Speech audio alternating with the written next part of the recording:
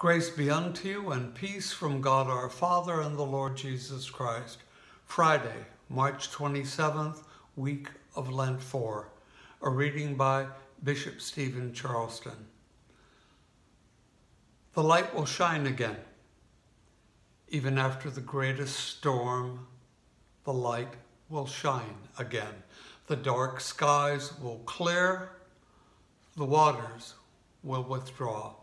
It may take a long time, and there will be losses to count and lives to mourn.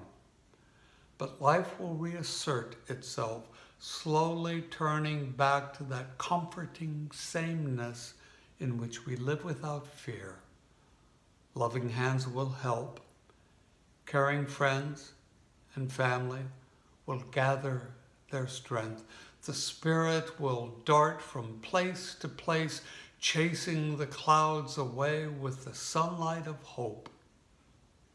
The light will shine again, no matter what storm you are facing. Amen.